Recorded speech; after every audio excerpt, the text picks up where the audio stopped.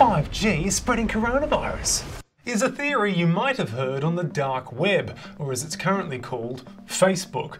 Now, there's a lot to unpack here, annoyingly. So, firstly, radio waves cannot spread viruses. If they could, someone would have weaponized Smooth FM years ago. Furthermore, from an electromagnetic energy perspective, my favorite perspective, 5G is in the same range as 3G and 4G. Just ask Telstra's 5G EME expert Mike Wood, who's studied electromagnetic energy for his entire professional life. That's right, Mark. Viruses cannot travel on radio waves or mobile networks.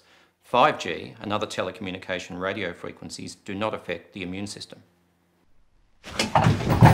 Wow. Anyway, if COVID-19 was spread by 5G, then why do so many cities and countries yet to have 5G have the virus?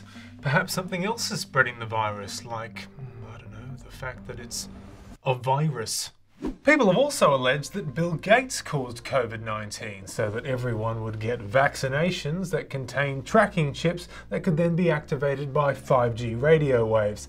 To those people I say, whatever thinking cap it is you're wearing, I think it might be too tight. This is the turducken of conspiracy theories, and it can be easily disproved. If Bill Gates were really that powerful, he'd be able to get this video deleted from the internet.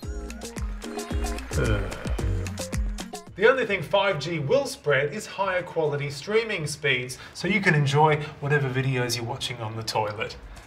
Yeah, that's good dancing, Bill. Ah, not now, Mike!